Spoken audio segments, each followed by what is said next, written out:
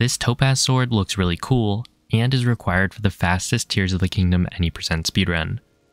By shocking Link with the electricity from the sword at the same time he drops and equips another bow, it desyncs the bow from his model and attaches it to his feet.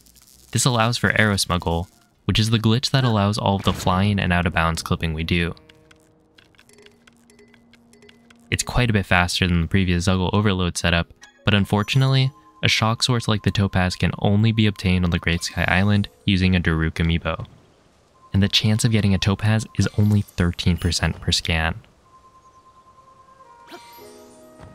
Ideally, it saves around 50 seconds over the no amiibo route, and with all of the fastest strats, a 40-minute time has been achieved, but so far, it's looking like sub 40 is slightly out of reach.